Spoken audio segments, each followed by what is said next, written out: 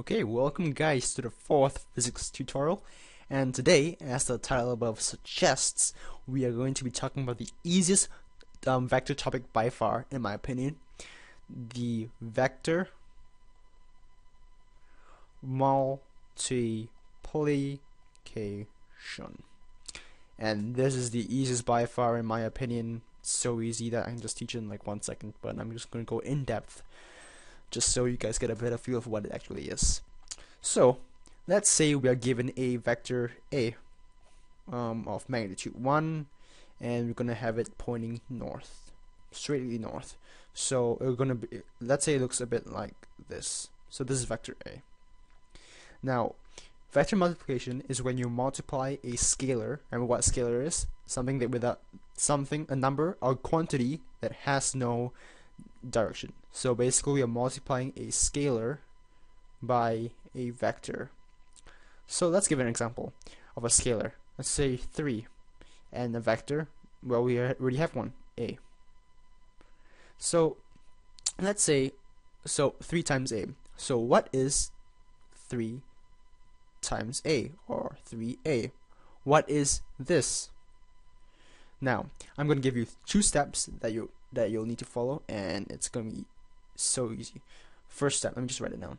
First step you're going to do is find or determine, find the sign of the new vector. So the new vector. So basically this. Find the sign, meaning is it negative or is it positive? If it's negative, then direction is opposite. So basically if it was negative 3a, the direction of the vector would be in the opposite direction. And if it's positive, then same direction. Simple as that. Step 2.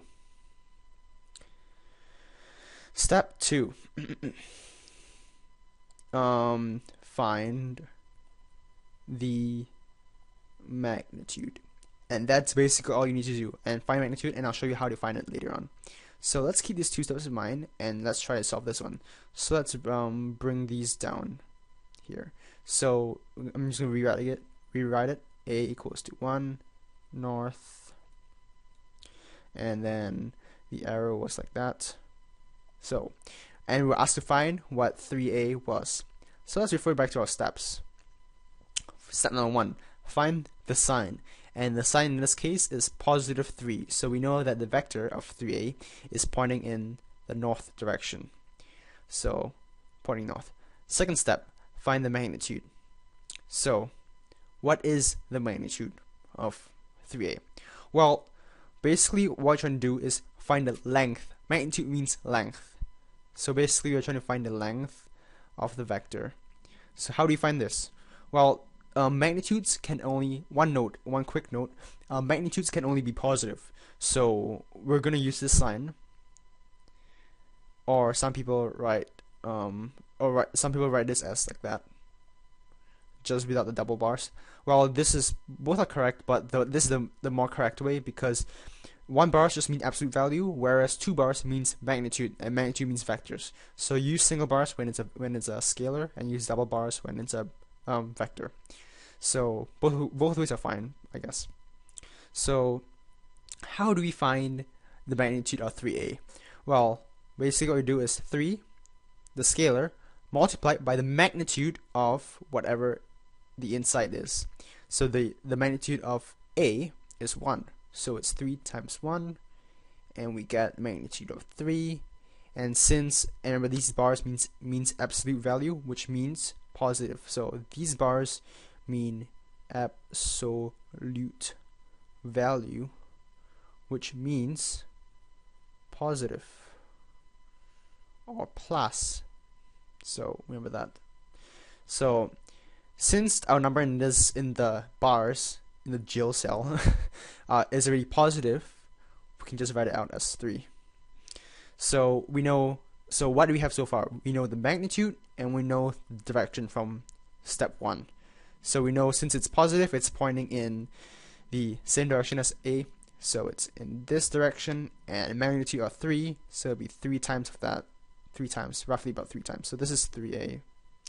So we know that the length of this is 3, and the length of this is 1. That's basically all of this. Now let's try another one. Oops. What if we were asked to find what this vector, given the same vector, vector A equals 1 north, what is negative 2A? Find this. So again, first step, find a sign, and in this case the sign is negative, so we know that the vector is pointing somewhere along like that in the down direction, since vector A is pointing in the up direction. So that's step 1 done. Step 2, find the sign, find the magnitude of the vector, so the length of 2A. So again, same thing, magnitude of 2A equals to the scalar, so negative 2, multiplied by the magnitude of the vector inside, so it's 1. So it's negative 2 times 1, which is equal to just negative 2. And since, remember, the absolute value, the bars means absolute value, which means it's positive. So we take it, when we take out these bars, negative 2 becomes 2, because it means positive, because the bars means that we are converting it to positive. So we know that the length is 2, and the direction is the opposite of A, so it's south. So we can conclude that negative 2A equals 2 south, whatever units we have, because I'm not going to care about units right now. So the arrow, if this was vector A, the arrow of negative 2A will look something like that, in the opposite direction of A, and twice the length of A. And that's basically it. And you guys actually did it before when we did vector subtraction, because when we were given like A minus B and we converted to A plus negative B, what we did was, remember what we said, we just take the vector B, if this was vector B, and the vector negative B would just be the same length but opposite direction. And that was basically what this was basically vector multiplication, and that is what we're doing here. So check the sign. First step, check the sign, if it's positive or negative. If it's positive, it's in the same direction. If it's negative, it's in the opposite direction. And then the second step, find the magnitude or length using this stuff right here. And that's basically it. If you guys need more clarification, feel free to inbox me or leave it in the comments below. I'm sure there'll be people trying to help you out. It's YouTube.